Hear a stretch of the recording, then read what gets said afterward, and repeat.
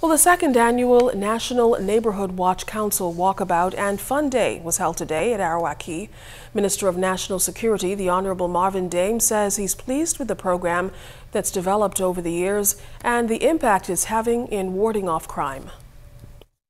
What it really is it's a march to demonstrate unity and community.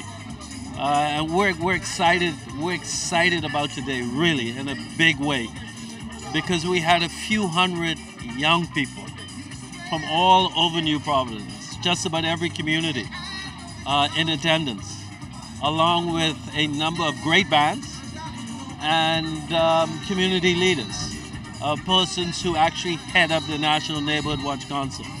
And this is a clear demonstration that we're moving in the right direction.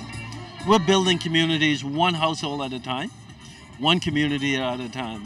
Because if we continue on that path, at the end of the day, we have a better nation. The National Neighborhood Watch Council co-chair Alicia Hart details future initiatives of the council. We have a number of campaigns because our focus is simply to identify campaigns to engage our youth. We know our youth arm will be rolled out this year. We're also focusing on non-violence campaigns. We're going into various schools because we know young people, they are our future, so we have to give focus to them.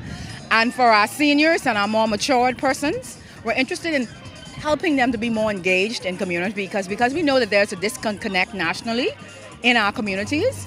So that is what the council intends for this entire year.